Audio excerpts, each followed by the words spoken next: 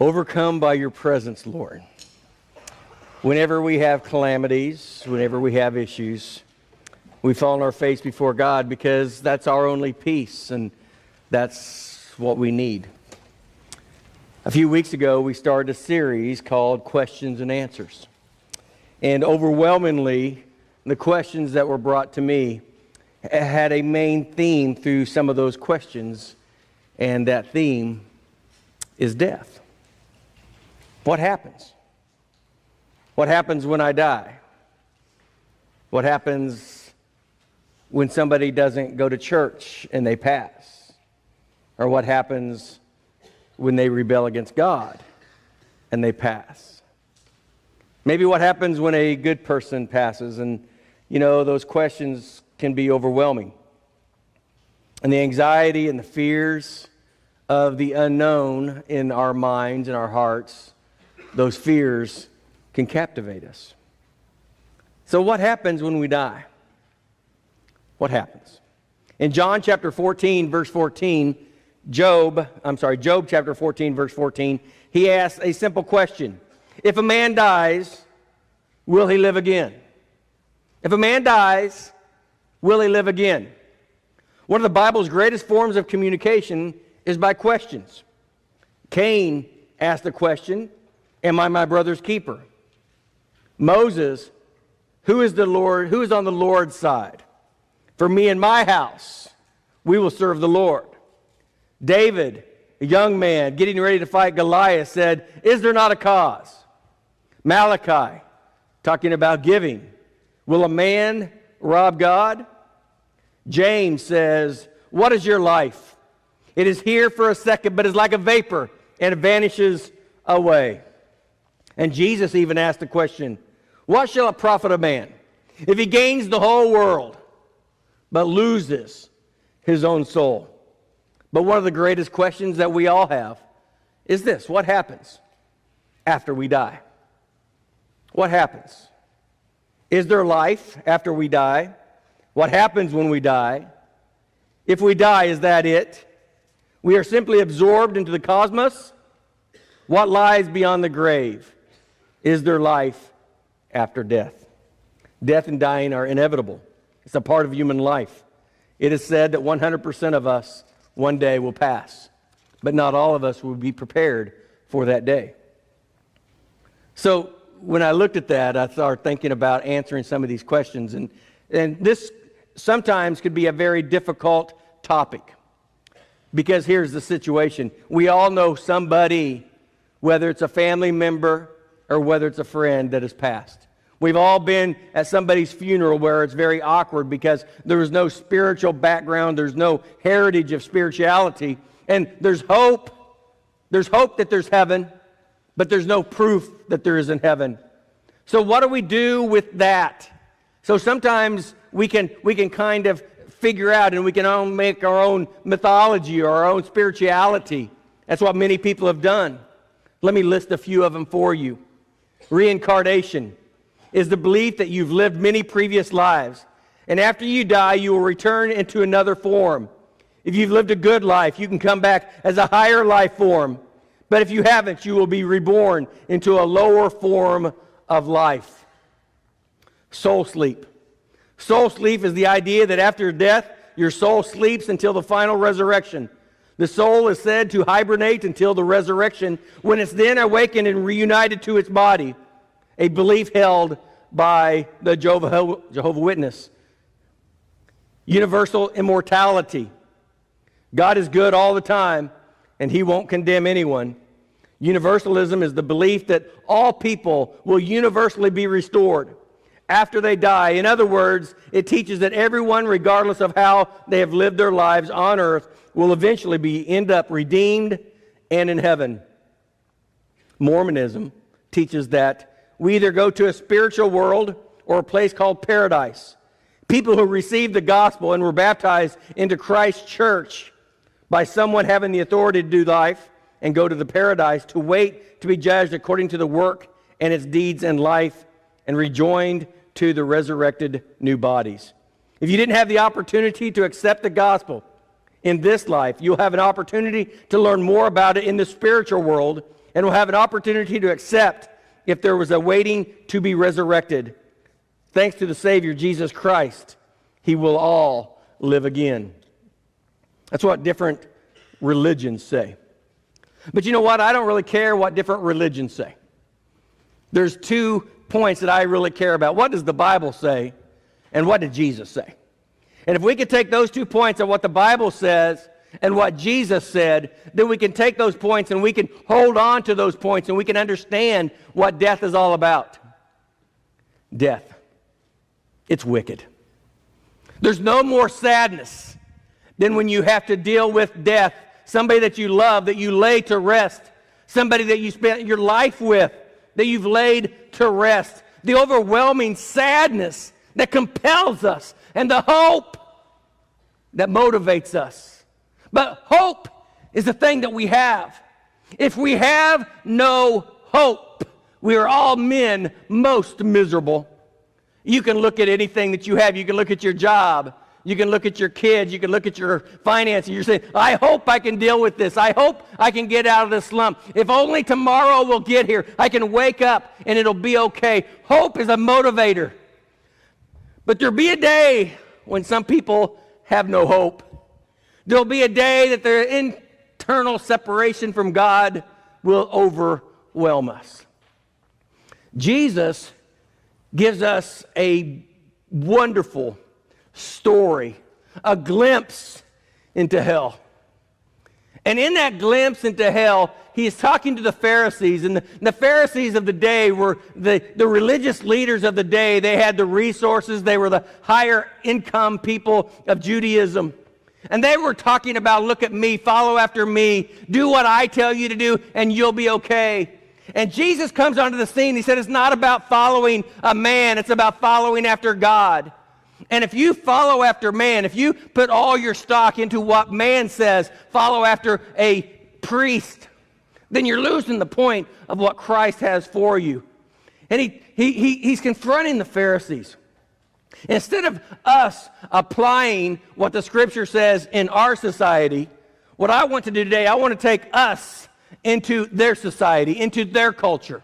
Because Jesus was confronting the Pharisees, the religious leaders, and all of the religious people followed after Judaism, followed after the Pharisees. Jesus saying, listen, if you follow after man-made religion, you are just as guilty as the person that made that man-made religion. I want to give to you a story. I want to give to you a story, and I want you to take it to heart. Jesus spoke more about hell than he did about heaven. Jesus spoke more about hell than anybody else in the Bible combined. Jesus is concerned. He came to redeem mankind from their sins. Even the word saved. You know what you're saved from? You're saved from your sins that will send you to hell. When somebody says, I am saved, in other words, I know that Jesus died on the cross for my sins, and when I die, I have access to heaven, and I do not have to pay the penalty of my sins, which is hell. That's what we do. So let me look at Luke chapter 16, verses 19 through 26. Now, many of you have read this. You've heard many sermons on Luke chapter 16, verses 19 through 26. But I want you to do something. Do not put your heart and your mind on coast mode. Don't do it. Just say, oh, I know the story. I preached the message. I've lived the life. And as soon as you hear this story, you say, oh, you know what? I could do more with this than you could ever think about doing it. Okay, here's what I want you to do. I want you to focus. I don't want you to dream. I don't want you to think. I want to answer some questions. And there's people in here that have this burning desire for these questions to be answered. Luke 16, verses 19 through 26. There was a certain man who was clothed in purple and fine linen and fared sumptuously every day. In other words, he was rich. But there was a certain beggar named Lazarus, full of sores, who was laid at his gate, desiring to be fed with the crumbs which fell from the rich man's table. Moreover, the dogs came and licked his sores. So it was that the beggar died and was carried by the angels to Abraham's bosom, the place where Abraham was, close to Abraham. The rich man also died and was buried. And being in torment in Hades, he lifted up his eyes and saw Abraham afar off and Lazarus in his bosom. Then he cried and said, Father Abraham, have mercy on me and send Lazarus that he may dip the tip of his finger in water and cool my tongue, for I am tormented in these flames. But Abraham said, Son, remember that in your lifetime you received your good things, and likewise Lazarus evil things. But now he is comforted in the torments. And besides all this, get this point, besides all this, between us there is a great gulf, what's the word? Fixed. So that those who want to pass from here to you cannot, nor can those from there pass to us. There's a great gulf fixed. I want to give you some contrast before we get into some points. The poor man became rich, and the rich man became poor. There's a poor man on the outside and a rich man on the inside. And then there's a poor man on the inside and a rich man on the outside. There's a rich man with food and a poor man with no food. Then there's a poor man at a feast and a rich man who cannot even find a drop of water. There's a poor man with immense needs and a rich man had no needs. Then there's a poor man with all of his needs met and a rich man with great needs. There's a poor man who desires everything and a rich man who desired nothing because he had everything. Then it was a reverse. The poor man desired nothing and the rich man desired everything. There's a poor man who suffered with the rich man who was satisfied, and there was a rich man who suffered, and then the poor man who was satisfied. There's a poor man who was humiliated, and the rich man that was honored. Then there's a poor man that was honored and a rich man that was humiliated. The poor man who wants a crumb, and the rich man had a feast, and then the poor man had the feast, and the rich man wants a crumb. There's a poor man who seeks help, and the rich man who gives none. Then there was a rich man that sought after Lazarus, but could not give him none. The contrast.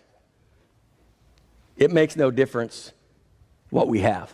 It makes no difference if you're rich and you dress like $1 million, if you wear a suit and tie every day and you have thousands and even millions of dollars in the bank. You cannot trust in what you have. This rich man had everything. He feasted lavishly every day. He dressed like $1 million every day. And just because you have resources doesn't mean you gain access to heaven. In that culture, in Jesus' culture, it was perceived that if you had money, if you had resources, if you were wealthy, God has blessed you. It was also perceived that if you had nothing, the Bible says they came and laid Lazarus at his gate. The family brought him, laid him at the gate, asked him to beg, and he just longed even for the crumbs that fell from the rich man's table. Let me give you the culture. The culture is they didn't have napkins. They used bread, and they would eat with their hands, and they would eat, and they would use bread to wipe the oil off of their hands. It was their napkin if they would. And then they would take that bread after they wiped their hands with the oil, and they would just throw it under the table. And the dogs of the day would come, and they would lick up the bread that was underneath the table of the rich man. He cared more about the dogs being fed than he cared about a person that was in need. That's as low as you get. Lazarus was as low in the culture as you possibly could get, and the rich man was as high as you possibly could get in the culture, but not in Jesus' eyes. Jesus looked at them and said, you are like this rich man. You have everything at your disposal. You eat well, you dress well, people honor you, and they lift you up like you are the man. But there's going to be a day that you are going to die. And he's looking at the Pharisees, and he says this. He says, one day they died. And the rich man, looking at the Pharisees now, said, the rich man, you opened your eyes in hell. But Lazarus was carried away into Abraham's bosom, the place of Abraham, the place of comfort. Even Lazarus didn't even have a burial. He didn't have he was worthless.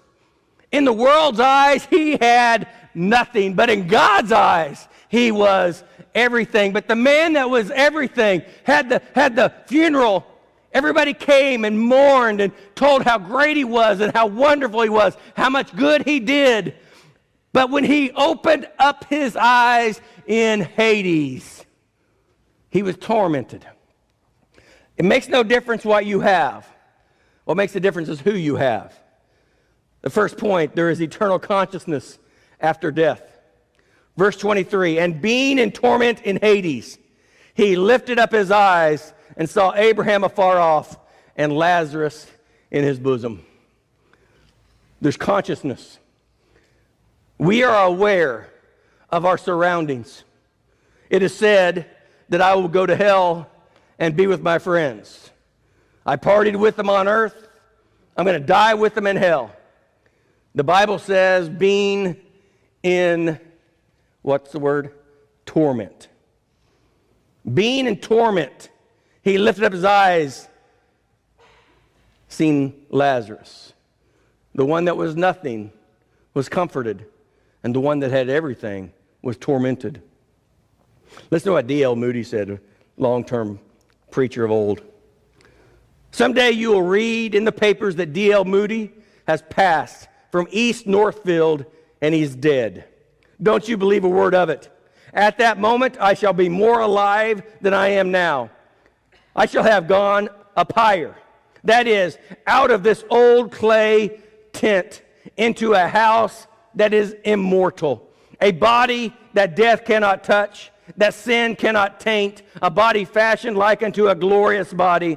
I was born in the flesh in 1837, and I was born in the spirit in 1856. That which is born in the flesh may die. That which is born in the spirit will live forever. Once we give our life to Christ, we will live in the spirit forever. There is no doubt. The eternal consciousness. They were aware. And the second thing, one retains our individuality after we die. In verse 24, but Abraham said, Son, remember that in your lifetime you received your good things, and likewise Lazarus evil things. But now he is comforted, and you are tormented. After death, Lazarus was still Lazarus, and the rich man was still rich man. But the rich man wasn't rich, and Lazarus wasn't poor. What you have does not define who you are. You can be rich or you can be poor. In life, Lazarus had evil things. In other words, junk happened to him. He had a bad life, but he did not allow his bad life to determine his eternal destination.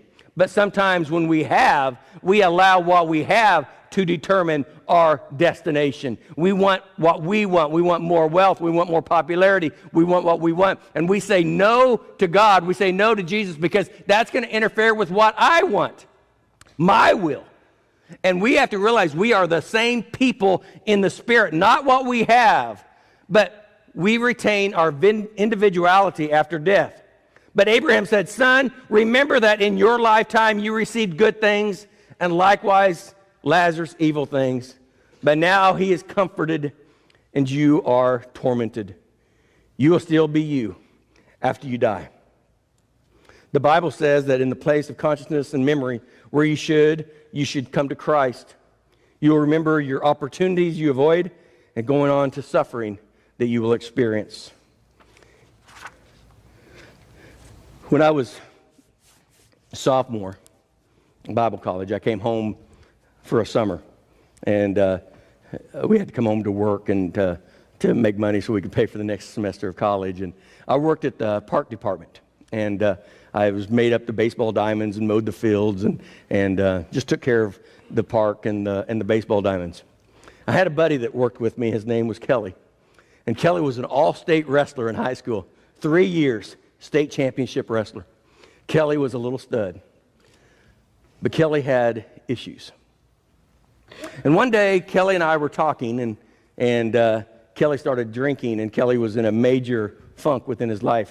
His girlfriend just broke up with him, and he was going through some major issues. And I could tell he was depressed. And here I was. I was a Bible college student, and I tried to say, okay, let me try something new. I mean, Kelly and I used to party together. We used to do all kinds of stupid things together. Now I'm a born-again believer, and I left that lifestyle, and I tried to go to Bible college. And now I was confronted with, what do I do with what I know? Do I party with him to make him feel good, or do I talk to him to have his life be better? So that night, I went to his house, and I started talking to him about what God can do and how he can forgive and how he can move on. And Kelly, I remember to this words, said, "Get out. Bruce, I like you, but I don't want to listen to your junk." I said, "Come on, Kelly, let's just talk a little bit." He goes, "No." He said, "If you think that's all our friendship is you preaching to me because you got saved and you went to Bible college, I could care less about your junk." I said, "Kelly, come on, dude." He didn't. I left. He came back to work the next day, and there was no change. He didn't even talk about it. It was like it didn't take place. I went back to Bible college. I got a phone call from my mom. That 2 months after I talked to Kelly, they found him in his garage, hung. He killed himself. Not knowing Christ, rejecting him at every turn. Now, he may have known him after 2 months after I left. I don't know that. But at the time I knew him and I talked to him, he rejected him. Do I have remorse about that? Yeah. Do I know what's taking place with Kelly?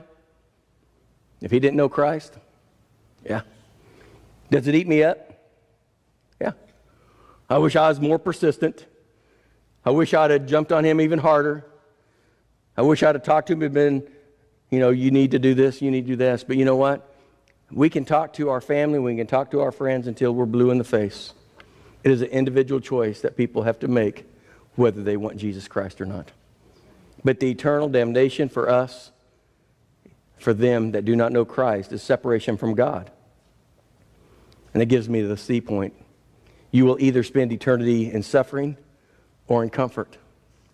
You will spend eternity in suffering or comfort. A recent poll reveals that 89% of Americans believe in heaven, while 73% believe in hell. When asked whether they think they will die, 3 or 4 think that they will go to heaven when they die, and only 2% believe they will end up in hell. 2%. Hell is full of people that think that they're okay. The most popular misconception about whether you go to heaven or whether you go to hell is, am I good or am I bad? Do I do enough good? And if I do enough good, I'm safe because God loves me and God's going to take care of me. If I do enough bad and the scale drops, then maybe I'm not okay. And that is from the deception of Satan. Because here's the deal. None of us are good. Period. The Bible says all of us have sinned and come short of the glory of God. There is nobody righteous. No, not even one. And he said there's one righteous, and that righteousness is Jesus Christ. And when we give our life to Christ, we have been adopted into his family. And because we're adopted into his family, we gain access to heaven. Not because you're good, because he is good. Verse 23 through 25. And being in torment in Hades, he lifted up his eyes and saw Abraham afar off and Lazarus in his bosom. Then he cried and said, Father Abraham, have mercy on me and send Lazarus that he may dip the tip of his finger in water and cool my tongue. For I am tormented in these, what? Flames. Hell is a literal place of torment. But Abraham said, Son, remember that in your lifetime you received your good things, and likewise Lazarus his evil things, but now he is comforted and you are tormented. Who's he talking to? He's talking to the Pharisees. He's talking to the people that thought they had everything, the people that used people to get what they wanted. And he said, in your lifetime, you have your popularity, your prestige, and your power. You have it. But look at these young guys that you fall at your feet. They even beg for you to help them. And you curse them. You laugh at them and you mock them. They're asking you for help and you will not give them any. One day you had your reward, you had your everything, and one day you've received your good things in your mind. You've done everything that you want to do, but they have not received the popularity and the power like you have. They, the poor, they that love God, they one day will be with me in paradise. But see, you will either spend eternity in suffering or eternity in comfort. Not because of you think that you're good enough or not that you're bad enough. See, God loves us unconditionally, whether you love Him or not. The dividing factor is that God died for us through His Son, Jesus Christ. And you can be the best person in the world. You can be the best dad, the best mother, the best parent. You can be the perfect teacher. You can do whatever you want. You can be great. You could have never sinned. You could have never said a cuss word. You could never have smoked a cigarette or drank a beer. That doesn't change the fact that you're not good enough to go to heaven. We may think that it's good. We may think that we are good, but it's not good enough. What's good enough is admitting that I can't get to heaven on my own and admitting that Jesus needs to be my Lord and my Savior. And then your decision in life will determine your destiny in death. See, there's no way out. Once you're out, you're out. And once you're in. Verse 26, the most powerful verse of the story. And besides all of this, between us, between heaven and hell, there's a great gulf fixed. So that those who want to pass from here to you cannot, nor can you from there pass to us. It's final. It's final. You don't get a purgatory experience. You don't get a second chance when you go into the spirit world. That's why it's so important that we pray. That's why it's so important that we live our life and we communicate. That's why evangelism is so, so important. Once in heaven, always in heaven. And once in hell, always in hell. No one can pass from one to the other. I like what Brian Tracy said. He said it's a choice, not a chance, that determines your destination. It is not a choice. It is not a chance. It's our choice.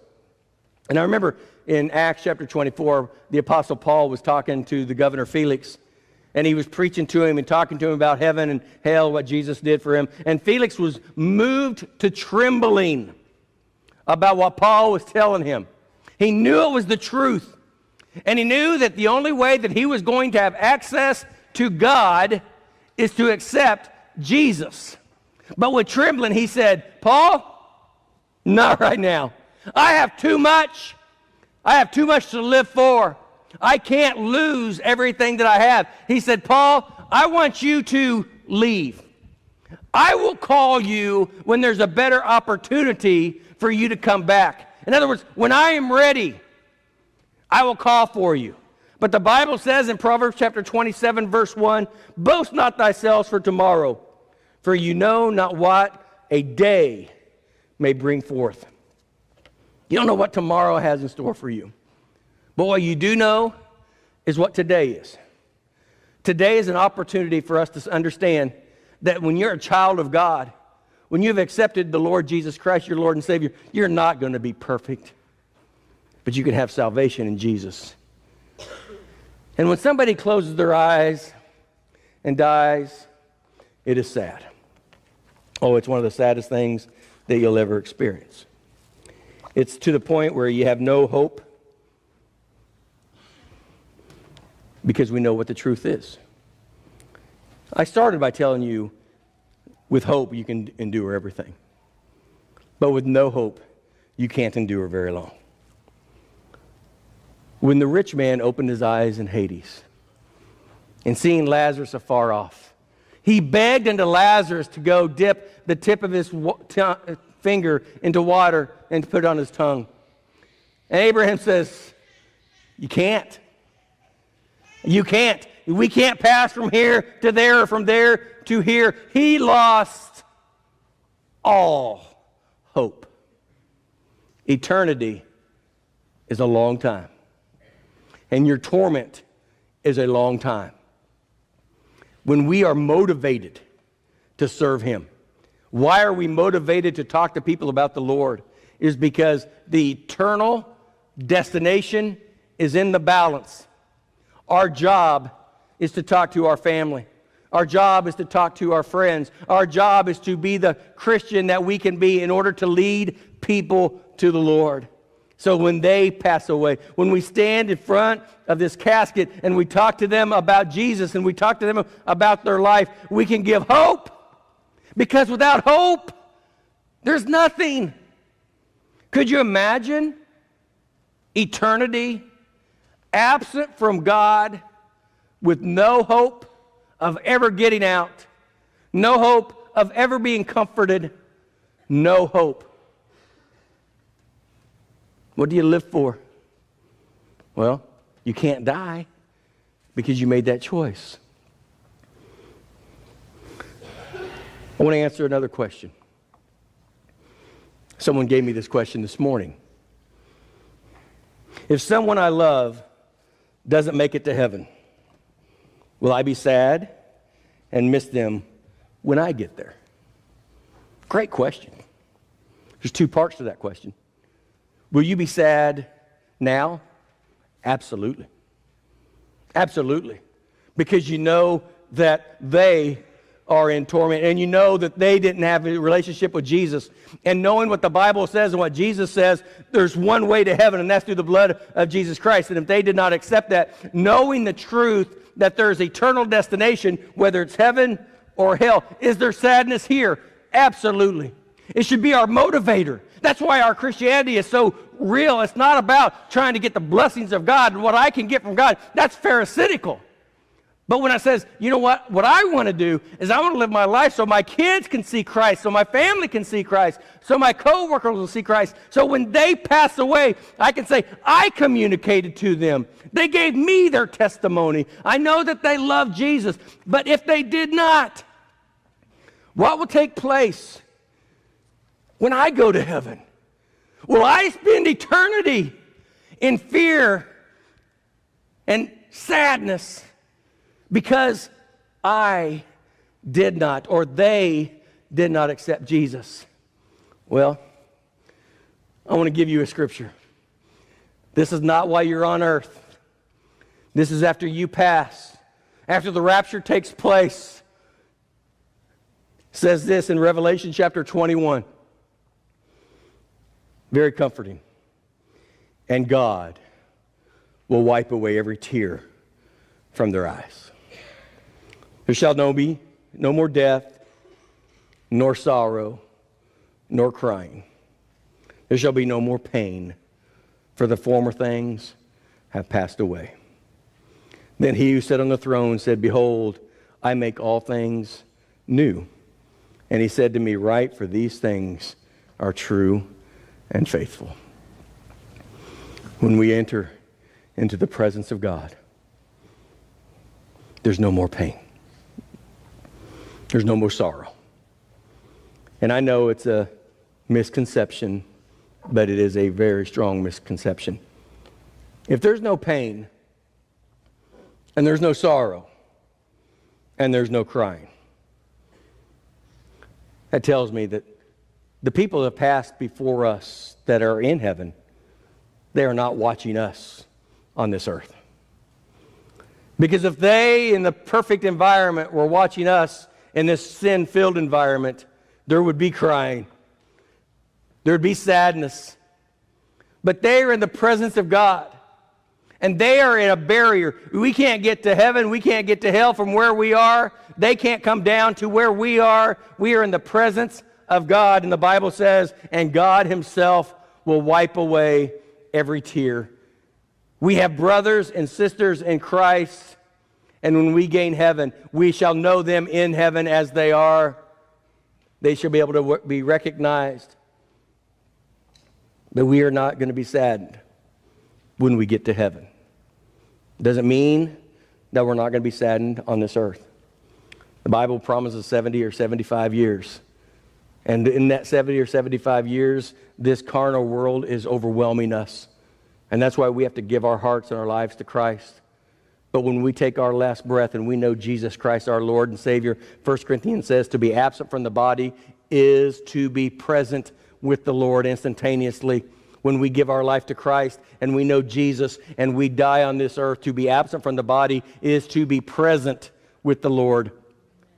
Present.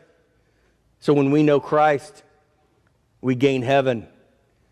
And we do not know Christ, unfortunately, we get the judgment of hell. One is the light of God. One is the absence of God. One is the light of the world. One is the absence of light at all. One is comfort and one is torment. One is agony and one is comfort. But here's the deal. Eternity. We're going to remember. We're going to remember what has taken place. We're going to remember. We're going to have a mind. We're going to have a body. Unfortunately, in heaven, it's a new body. It's a new spirit. We're going to be in a perfect environment with a perfect body. But if I can motivate you with one thing, it's a negative motivation. In hell, he lifted up his eyes, being in torment. I want to say that here's what I believe hell is truly like. I hope none of us go there. I hope you give your life to Christ before you have to die. But let me tell you, I want to give you a motivator to talk to your family. I want to get a motivator to pray for your family because of this. Every anxiety, every sin, every pain, every addiction, every craving, every memory, every thought you have will stay with you for eternity. Every sermon you heard, every time that somebody talks about Jesus being the salvation of the world will be on your mind. You will know that all it took is for you to say yes to the saving knowledge of Jesus Christ, and you could have been saved in eternal bliss.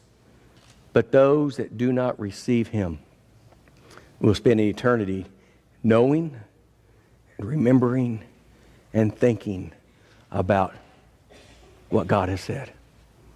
There'll be a time, if you are here, there'll be a time that you're burning in torment.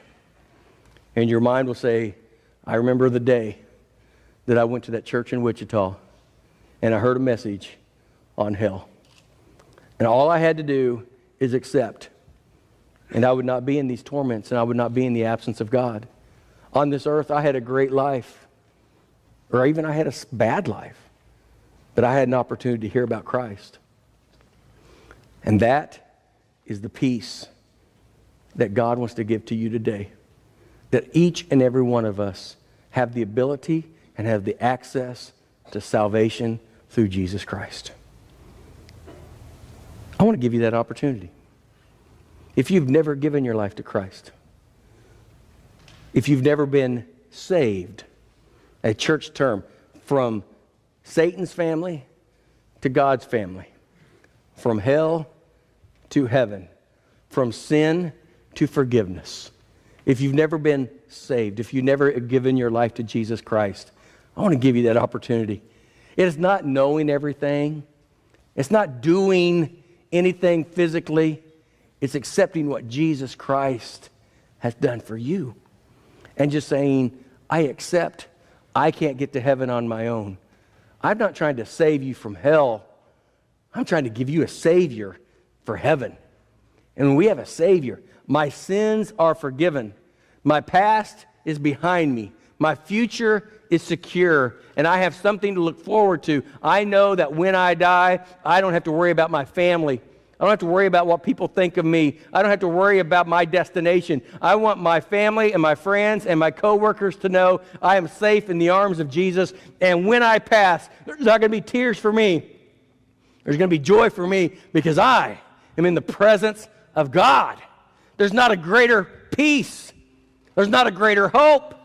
There's not a greater joy. Oh, there'll be sadness because of the loss, but not for eternity. Because in eternity, God will wipe every tear from our eyes. There will be no sickness. There will be no sadness. There will be tears. We'll be in the presence of God, in the peace of God forever. That's what Jesus said. That's what the Bible says.